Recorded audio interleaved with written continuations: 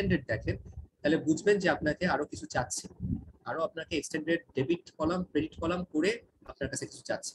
আর যদি adjusted trial balance থাকে তাহলে একটা অ্যাডজাস্টমেন্ট কলাম দিয়ে আপনাকে ফাইনাল ব্যালেন্স গুলো চাচ্ছে আপনার কাছ থেকে। ওকে, so this has debit and credit columns in the initial trial balance plus debit and credit columns for adjustment journals. Our revised trial balance is then created by crosscasting horizontally. তারপর আমরা extended trial balance এসে কি করি, এই জিনিসটাকে এখানে নিয়ে আসি। আচ্ছা, এটাকে যেটা করছে ওটা আগেরটাকে একটা ইয়ে করছে, আচ্ছা ঠিক আছে, জিনিসটা আমি ইনকাম স্টেটমেন্টের এখানে নিয়ে আসি জিনিসটা। দেখেন আমার ট্রায়াল ব্যালেন্সের যে টোটাল ট্রায়াল ব্যালেন্সটা আছে এখানে, ট্রায়াল ব্যালেন্স থেকে আমি আমার rent, purchase, sales, bank interest and other expenses এই আইটেমগুলো মিলে কিন্তু কি হচ্ছে আমার ইনকাম স্টেটমেন্টের আইটেম হচ্ছে। সো আমি আমার ইনকাম স্টেটমেন্ট কিন্তু ইমিডিয়েটলি এখান থেকে কিন্তু আমি ড্র করে নিয়ে আসতে পারি। ঠিক আছে, sales, cost of goods sold, gross profit, Apex and other এক্সপেন্সের ভিতর থাকছে rent, other expenses, bank interest, I get my net profit. ঠিক আছে, আর ব্যালেন্স শিটটা যদি বলি, ব্যালেন্স শিটটাকে আমি কিভাবে প্রিপেয়ার করতে পারি, ব্যালেন্স শিট হচ্ছে আমার যে অ্যাসেট গুলা বাকিগুলো যেটা আছে bank loan, cash and bank, capital, আমি টোটাল অ্যাসেট গুলাকে একটা সাইডে রাখলাম আর টোটাল লায়াবিলিটি গুলাকে একটা সাইড রাখলাম, and it has to match. কারণ আমার টোটাল ট্রায়াল ব্যালেন্স কিন্তু অ্যাডজাস্টেড ট্রায়াল ব্যালেন্স কিন্তু ম্যাচ করে যাচ্ছে। সো সেই অনুযায়ী আমার total balance sheet has to match in the end. ওকে, এখানে একটা কেস স্টাডি আছে আমাদের, এটা যেটা আমাদের বইয়েরই একটা পার্ট। ওকে, সো যদি কখনো এটাকে আপনারা মানে ওভারঅল করতে চান যে আপনি একটা ব্যাংক অ্যাকাউন্ট যদি ওপেন করেন 400 টাকা দিয়ে, ব্যাংক লোন যদি থাকে আপনার 500 টাকা টোটাল, এই জাস্ট শর্ট করে বলি জিনিসটা, আমাদের বইতে একটা এক্সাম্পল আছে যেটা কিনা একটা পুরা ট্রানজেকশন দেওয়া থাকবে, আপনাকে ডাবল এন্ট্রি অ্যাকাউন্টিং করতে বলা হবে, করার পর লেজার প্রিপেয়ার করতে হবে, লেজার প্রিপেয়ার করে আপনাকে ট্রায়াল ব্যালেন্স আপনার প্রিপেয়ার করতে হবে, তারপর আপনাকে ব্যালেন্স শিট করতে হবে, তারপর আপনাকে ইনকাম মানে ইনকাম স্টেটমেন্ট করে দেন আপনাকে ব্যালেন্স শিট করতে হবে। সো এই পাঁচটা দিয়ে কিন্তু আপনার এই কাজগুলো করা যায়। ঠিক আছে, সো আমার রিকোয়েস্ট থাকবে এক্সাম পারপাসের জন্য না, ফর আন্ডারস্ট্যান্ডিং পারপাস, ঠিক আছে, সেটা হচ্ছে গিয়ে অন্তত বইয়ের এই বড় করে একটা সাম আছে যেটা আপনারা অ্যাটলিস্ট দেখে যাবেন। ঠিক আছে, যেমন আমরা ব্যাংক অ্যাকাউন্ট যখন ওপেন করি তখন কি হয়, আমার ক্যাশ এট ব্যাংক হচ্ছে গিয়ে আমার ডেবিট 400, ঠিক আছে, ক্যাপিটাল হচ্ছে ক্রেডিট 400, আমার ব্যাংক লোন হচ্ছে গিয়ে আপনার ক্রেডিট হচ্ছে গিয়ে 5000, ক্যাশ ইন হ্যান্ড হচ্ছে গিয়ে আমার 5000। ওকে, সো এইভাবে করে করে কিন্তু আমরা পুরো জিনিসটাকে কিন্তু ডাবল এন্ট্রি করে টি অ্যাকাউন্ট ক্রিয়েট করে দেন তাকে আমরা অ্যাডজাস্ট করে আমরা আমাদের income statement, balance sheet, profit and loss account, trial balance সবই প্রিপেয়ার করতে পারি। এটা হচ্ছে জাস্ট আমাদের ফ্লোটা। আচ্ছা, কন্ট্রোল অ্যাকাউন্ট আমাদের চ্যাপ্টার 6 এর এলিমেন্ট ছিল, ওটাতে আমি যাব না। আমি আপনাদেরকে একটা ইয়ে দেখাতে চাচ্ছি, আমাদের বইয়ের একটা সাম দেখাতে চাচ্ছি। অঙ্কতে যাব আপনাদের সাথে লম্বা করে, এটা হচ্ছে পেজ 115, যে সামটা আমি আপনাদেরকে দেখালাম।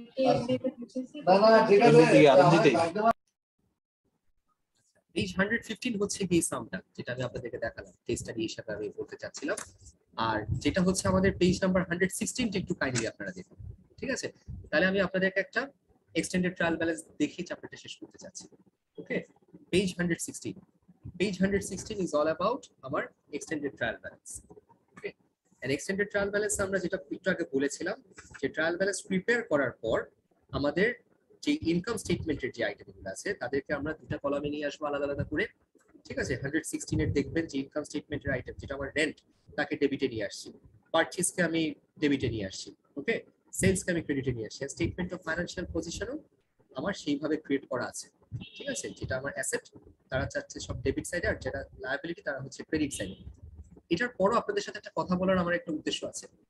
আপনারা একটা জিনিস খেয়াল করে দেখেন, নেট প্রফিট যদি হয়, নেট প্রফিটটা কি আমার ইনকাম স্টেটমেন্টের এক্সটেন্ডেড সাইডে থাকবে না ব্যালেন্স শিটের এক্সটেন্ডেড সাইডে থাকবে? চিন্তা করে বলেন আপনারা।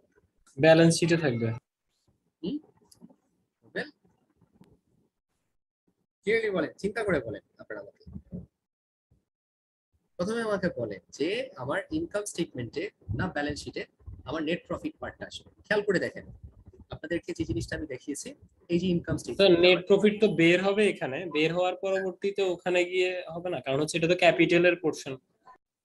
এটা আপনাদেরকে যদি আমি মানে একটু সহজ করে বলি, ঠিক আছে, আমি দুটো কনফিউশন খালি ক্লিয়ার করবো, যেটা আসলে আমরা সবাই এক্সটেন্ডেড ট্রায়াল ব্যালেন্স চাই, অ্যাডজাস্টেড ট্রায়াল ব্যালেন্স, বাট দুইটা অবজারভেশন আমাদের ক্লিয়ার না করলে আমাদের এখানে গ্যাপ থেকে যাবে। ওকে, যেটা বইতেভাবে হাইলাইট করে। নাম্বার 1, নেট প্রফিট আপনি যখন আজকে আপনার এই আইটেমগুলোকে দিয়ে আমার ইনকাম স্টেটমেন্টের আমার ট্রায়াল ব্যালেন্স থেকে এই rent, purchase, sales, bank loan interest আর আদার এক্সপেন্সকে দিয়ে যদি আপনি একটা এক্সটেন্ডেড ট্রায়াল ব্যালেন্স করেন, তাইলে আপনার একটা গ্যাপ থেকে যাবে না? খেয়াল করে দেখেন, আপনার এক্সটেন্ডেড ট্রায়াল ব্যালেন্সে কিন্তু একটা গ্যাপ ক্রিয়েট হবে, বিকজ আমাদের credit side is greater than the debit side. এটা কি বুঝতে পারছেন? বিকজ আমার ক্রেডিট সাইডে আমার জি, প্রফিট স্যার। হয়েছে, আমার সেলস বেশি ছিল, আমার cost of goods sold and other operating expenses R lower. So আমার এই ব্যালেন্সিং ফিগারটা কি হবে? এই ব্যালেন্সিং ফিগারটা হচ্ছে আমার নেট নেট প্রফিট। প্রফিট। এখন মনোযোগ দিয়ে আপনারা আমাকে বলেন, নেট প্রফিট কি ডেবিটে হবে না ক্রেডিট সাইডে হবে? ডেবিট সাইডে বের হবে আর কি। ডেবিট সাইডে হবে, ঠিক আছে? নেট প্রফিটটা আমার ডেবিট সাইডে হবে, বিকজ নেট প্রফিটটা হচ্ছে আমার এখানে ব্যালেন্সিং ফিগার। যেহেতু আমি যখন আমার ইনকাম স্টেটমেন্ট, আমি এক্সটেন্ডেড ট্রায়াল ব্যালেন্স যখন প্রিপেয়ার করব, করার সময় যখন আমার সব টোটাল ডেবিট গুলাকে এক জায়গায় করব, এক্সপেন্সেরটা কম হবে। আমার ক্রেডিট গুলাকে যখন টোটাল করব, আমার এক্সপেন্স সাইড কম হবে, that is my net profit. And আমার নতুন যে আইটেমটা আমি ক্রিয়েট করব, আমার এক্সটেন্ডেড ট্রায়াল ব্যালেন্সে যে লাইন আইটেমটা, দ্যাট ইজ নেট প্রফিট, সেটা আমার ইনকাম স্টেটমেন্টে কোন সাইডে আসবে? On my debit side, debit because side. আমার ব্যালেন্স করতে হচ্ছে ক্রেডিট সাইডকে। খেয়াল করে দেখেন, এই গেল আমার ইনকাম স্টেটমেন্টের পার্ট। এবার যাচ্ছি ব্যালেন্স শিটের পার্টে, ঠিক আছে? এখন আমি যখন ব্যালেন্স শিট প্রিপেয়ার করি, আমার ব্যালেন্স শিট প্রিপেয়ার করতে গেলে এই যে এই আইটেমটা আমার এখানে ক্রিয়েট হলো, আমার নেট প্রফিটটা ক্রিয়েট হলো, এই নেট প্রফিটটা আমার ব্যালেন্স শিটে কি ডেবিট কলামে থাকবে না ক্রেডিট কলামে থাকবে? ক্রেডিট কলামে। ভেরি গুড, ঠিক আছে। বাকিরা কি বুঝতে পারছেন? Anybody, any confusion? কেন আমি করছি? আমার কথা হচ্ছে মুখস্থ করলে খুব সহজ, যে আমার ইনকাম স্টেটমেন্টে প্রফিট হলে হবে ডেবিট সাইডে, আর লস হবে আমার ক্রেডিট সাইডে। আর যদি আজকে আমার ব্যালেন্স শিট আমি যখন প্রিপেয়ার করব, তখন সবসময় আমরা রিটেইন আর্নিং বা আমার ক্যাপিটাল, আমার প্রফিট সবসময় থাকছে আমার ক্রেডিট সাইডে। এটাই আমার সহজ হিসাব। কিন্তু কেন হচ্ছে জিনিসটা জানাটা কিন্তু আমাদের, মানে আমার মেইন অবজেক্টিভ আপনাদেরকে নিয়ে।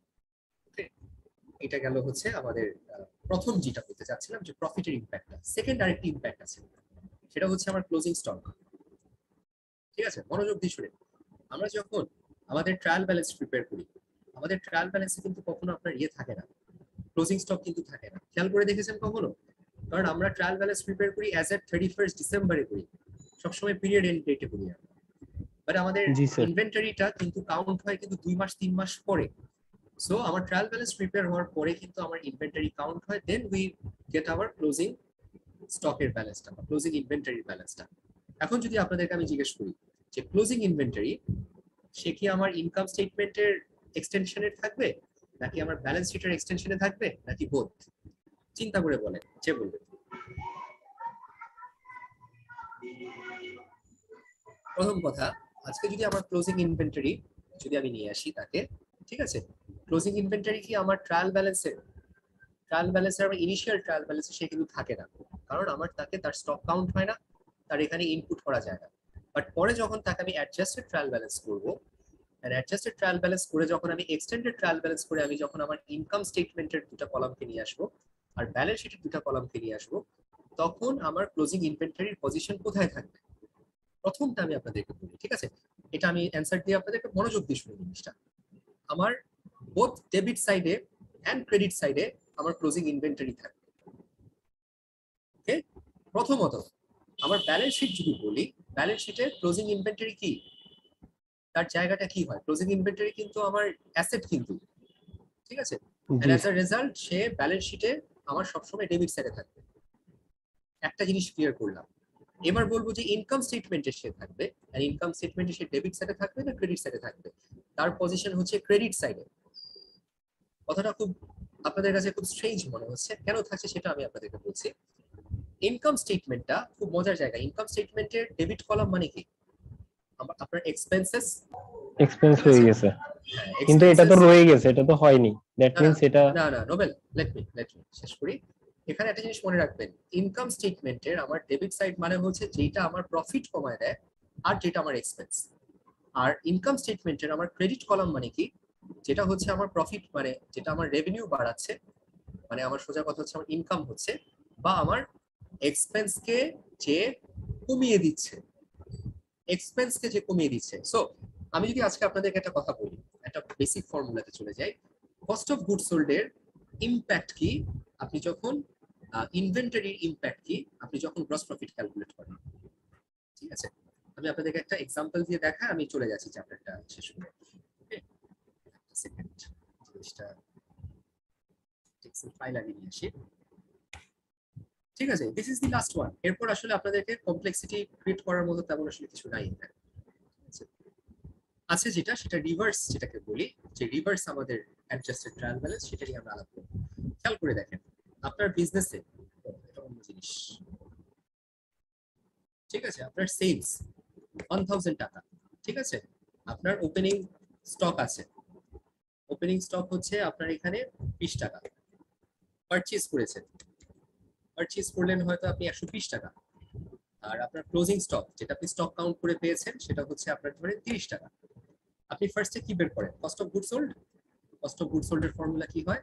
Opening stock at purchase minus closing stock, যেটা আমি একটু পরে আপনাদের সাথে আবার ডিসকাস করব একটা ইয়ে দিয়ে। So this is it. এই কস্ট অফ গুড সোল্ড এর সাথে আপনারা ইয়ে কাউন্ট করবেন, এটাকে 1200 করে দিলে ভালো হয়, হিসাবটা ঠিক থাকে। ঠিক আছে, এটাকে আমরা 1300। এখন আমার গ্রস প্রফিট যদি ক্যালকুলেট করি, gross profit is sales minus cost of goods sold. দেখেন খুব ইম্পর্টেন্ট জিনিস বলে, আজকে যদি ক্লোজিং স্টককে যদি আমি 0 করে দিই, আমার গ্রস প্রফিট কি হয়? বেড়ে যায়, রাইট? ব্যাপারটা কিন্তু আপনারা খেয়াল করে দেখেন, ক্লোজিং স্টককে যদি আমি 0 করে দিই, বাদ দিয়ে দিই, তাহলে আমার গ্রস প্রফিট কিন্তু বেড়ে যায়। আপনার ক্লোজিং স্টককে যদি আমি এখানে তাকে 70 করে দিই, বেশি করে দিই, আমার কিন্তু প্রফিট কিন্তু আরো বেড়ে যাচ্ছে। ঠিক আছে, তাকে যদি আমি এখানে 150 করে দিই, আমার গ্রস প্রফিট কিন্তু আরো বেড়ে যাচ্ছে। 200 করে দিই, গ্রস প্রফিট বেড়ে যাচ্ছে। তার মানে কি? খেয়াল করে দেখেন ক্লোজিং স্টকের কাজ কি। ক্লোজিং স্টক যখন থাকে আমার গ্রস প্রফিট কিন্তু বেড়ে যাচ্ছে। তো আমি যেটা আপনাদেরকে বলেছিলাম যে ট্রায়াল ব্যালেন্সে ইনকাম স্টেটমেন্টে যে আইটেমটা আপনার রেভিনিউকে বাড়ায় দেয়, গ্রস প্রফিটকে বাড়িয়ে দেয়, ঠিক আছে, বা আমার এক্সপেন্সকে যেটা কমিয়ে দেয়, সেটার ইম্প্যাক্ট কি হবে সবসময়? ক্রেডিট। ওকে, আপনারা কি বুঝতে পারছেন? একটু ট্রিকি, আরো সহজ করে বুঝাবো যদি আপনাদের এতটুকু কি বুঝতে পারছেন, নাকি আমি আরেকটু এক্সপ্লেন করতে হবে আপনাদের এটা? স্যার বুঝতে পেরেছি। স্যার লাস্ট লাইন যেটা বলেছিলেন ওটা আবার একটু বলেন sir, just last line. First of all সবসময় মনে রাখবেন যে ইনকাম হওয়া আর যদি হয় আমার এক্সপেন্স রিডাকশন, বুঝে জিনিসটা, এক্সপেন্স রিডাকশন, এই দুটো জিনিস যদি হয় তাহলে আমার কি হয়? ট্রায়াল ব্যালেন্সে আমার ইনকাম সাইডে, সরি, ট্রায়াল ব্যালেন্সে আমার পিএনএল এর যে ইয়েটা থাকতেছে সেই সাইডে আমি তাকে সবসময় ক্রেডিট করব। এখানে কি হচ্ছে খেয়াল করে দেখবেন, খুব মনোযোগ দিয়ে বুঝেন যে আমার এখানে এক্সপেন্সটা কি, আমার মেইন এক্সপেন্সটা কিন্তু এখানে cost of good sold, right? So যখনই আমি আমার ক্লোজিং স্টক আমি আনতেছি বা ক্লোজিং স্টক আমি ইমপ্যাক্ট করছি, তাতে আমার কস্ট অফ গুড সোল্ড কি বাড়ে না কমে? কস্ট অফ গুড সোল্ড যদি ক্লোজিং আমার স্টক বাড়লে কস্ট অফ গুডস সোল্ড কমে। সো যদি আমি এখানে বলি আমার ক্লোজিং স্টক যদি ইনক্রিজ করি, ঠিক আছে, এই এক্সাম্পলটা দিয়ে আমি আপনাদেরকে দেখিয়েছি, তাইলে আমার কি হচ্ছে? আমার cost of good sold, cost of good sold কি হয় আপনার? ইনক্রিজ করে। আর কস্ট অফ গুড সোল্ড আমার ইনক্রিজ করলে ইমপ্যাক্ট কি হয়? আমার গ্রস প্রফিট কমে যায়। Sorry my apologies, cost of good sold closing stock বেড়ে গেলে সে রিডিউস করে, ঠিক আছে, গ্রস প্রফিট তাইলে আপনার ইনক্রিজ হয়। এই হিসাবটাই দেখেন, ঠিক আছে, 30 ছিল, আজকে আমি ক্লোজিং স্টককে 70 করে দিলাম। 70 করার সাথে সাথে আপনার কস্ট অফ গুড সোল্ড কি হয়ে গেল? কমে গেল। কমে গেলে আপনার গ্রস প্রফিট বেড়ে গেল। ঠিক সেম ভাবে আমি যদি এখন তাকে ক্লোজিং স্টককে আমি এখানে ডিক্রিজ করি, ক্লোজিং স্টককে ধরে 70 থেকে আমি 30 এ নামায় দিলাম, তাইলে আমার কস্ট অফ গুড সোল্ড কি হলো? 1150 থেকে 1190 বেড়ে যাবে। সে এখানে ইনক্রিজ করছে। ইনক্রিজ করলে আমার গ্রস প্রফিট কি হবে? অটোমেটিক আপনার ডিক্রিজ করে যাবে। ঠিক আছে, এটা নিজেরাই আপনারা এইভাবে বুঝে যেতে পারবেন যে 30 এর ইমপ্যাক্ট 70 এর ইমপ্যাক্ট যখন বেশি জি আমার স্যার, গ্রস ক্লিয়ার। প্রফিট বেশি, আর যখন আমি এখানে 30 মানে কস্ট অফ গুড সোল্ড কম, আমার গ্রস প্রফিট কম। এখন আমি আমার অরিজিনাল ইয়েতে আসি, ঠিক আছে, যেটা আমি বোঝাতে চাচ্ছিলাম আপনাদেরকে, যে কস্ট অফ গুড সোল্ড যখন আপনার এখানে আমি ইমপ্যাক্ট করছি বা তাকে আমি ইন্ট্রোডিউস করছি, অটোমেটিক্যালি আমার কস্ট অফ গুড সোল্ড কমে যাবে, যেহেতু এক্সপেন্স রিডাকশন হচ্ছে। সেটা আমার ট্রায়াল ব্যালেন্সে আমার প্রফিট এন্ড লস অ্যাকাউন্টের এক্সটেন্ডেড কলামে সে ডেবিটে না ক্রেডিটে বসবে? Tell me. তার জায়গা স্যার হবে কোশ্চেনটা শুনতে পাইনি স্যার। আচ্ছা, আবার বলছি যে আমার ট্রায়াল ব্যালেন্সে আমার ইনকাম এক্সপেন্সের যে ডেবিট আর ক্রেডিট কলামে আছে, সেখানে আমার ক্লোজিং স্টক কোন কলামে বসবে? ডেবিট না ক্রেডিটে? ক্রেডিট দিকে। ক্রেডিট দিকে। ঠিক আছে, সবার এটা কনফিডেন্টলি এটা বুঝতে হবে যে কেন আসলে আমরা করি। যদি মুখস্থ করে বলতে চান সেই অপশনও আছে যে ক্লোজিং স্টক। ঠিক আছে, ক্লোজিং স্টক আমরা ইউজুয়ালি কি করি, বোথ ডেবিট এন্ড ক্রেডিট সাইডে নিয়ে আসি। ডেবিট সাইডে যেটা থাকে সেটা হচ্ছে আমার ব্যালেন্স শিটে ডেবিট সাইডে, আর ক্রেডিট সাইডে যেটা থাকে সেটা হচ্ছে আমার পিএনএল এর ক্রেডিট সাইডে, কারণ গ্রস প্রফিট আমার সে বাড়িয়ে দিচ্ছে আর কি আপনার ক্লোজিং স্টক। আর আমরা ব্যালেন্স শিটে কেন আমরা তাকে ডেবিটে আনছি, বিকজ ব্যালেন্স শিটে সে একটা asset. Okay, this is it, this is chapter, আমাদের চ্যাপ্টার 5 ডান। ওকে, স্যার এই চ্যাপ্টারে একটা কোশ্চেন ছিল স্যার। হ্যাঁ বলেন বলেন। স্যার পেজ নাম্বার 112 এ সেকশন ওভারভিউতে ওকে, এখানে স্যার ওই যে প্রিপেয়ারিং বেসিক ফাইনান্সিয়াল স্টেটমেন্ট, এটার মধ্যে যে সেকশন ওভারভিউটা বলছে, এখানে যে স্টেজ গুলো দেখাইছে আর কি, step by step, calculate balance on nominal laser account and prepare trial balance, then third ওয়ানে যেটা বলছে transfer income expense balances two profit and loss laser account. আমরা তো স্যার এটা করা ছাড়াই ইনকাম স্টেটমেন্ট করে ফেলতে পারি, তাই না? বা মানে পরের স্টেপে চলে যেতে না পারি। এখানে এখানে আমি আপনাকে বলি, ঠিক আছে, এটা আপনাকে আসলে ওরা যেটা করতে চাচ্ছে যে কনসেপ্ট বুঝাতে চাচ্ছে, it's a very important concept. সেটা হচ্ছে অ্যাসেট, লায়াবিলিটি, ক্যাপিটাল, এরা ক্যারি ফরওয়ার্ড করে। ঠিক আছে, আর আমার profit and loss account item যেটা আমার ইনকাম বা এক্সপেন্স, যেটা সেটা কখনো ক্যারি ফরওয়ার্ড করে না, সেটা ফর দ্য পিরিয়ড এটা আপনার টোটালি অ্যাডজাস্ট হয়ে চলে আসে।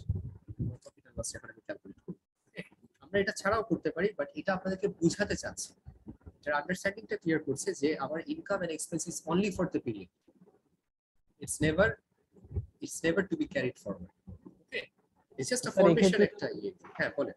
জি স্যার, এক্ষেত্রে যদি কোশ্চেন এভাবে আসে যে how many steps R involved methodically to prepare a basic financial statement, সেক্ষেত্রে আমরা কি 6 স্টেপস দিব নাকি 5 স্টেপস দিব? না না, এটা তো অবভিয়াস, এরকম কোশ্চেন প্রথমে আসবে না, বাট যদি এরকম আসে এটা হচ্ছে এখানে যে স্টেপস গুলো দেখছেন সেটাকেই আপনি ফর্মুলেট করবেন, খুব সহজ।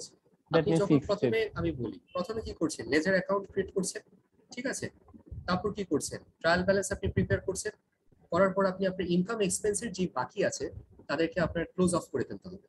ক্লোজ অফ করে ফেলার পর আপনি ইনকাম স্টেটমেন্ট প্রিপেয়ার করবেন, করার পর হচ্ছে আপনি profit and loss laser account আপনি ক্যাপিটাল অ্যাকাউন্টে নিয়ে যাবেন, মানে ক্যাপিটাল নিয়ে যাচ্ছি মানে হচ্ছে ক্যাপিটালের মধ্যে প্রফিটটাকে নিয়ে যাই, লসটাকেও আমি নিয়ে যাই, আর লাস্ট হচ্ছে আমার statement of financial position. But এই চ্যাপ্টারের সবচেয়ে ইম্পর্টেন্ট এলিমেন্ট হচ্ছে আমার অ্যাডজাস্টেড এন্ড এক্সটেন্ডেড ট্রায়াল ব্যালেন্সের প্রিপারেশনটা।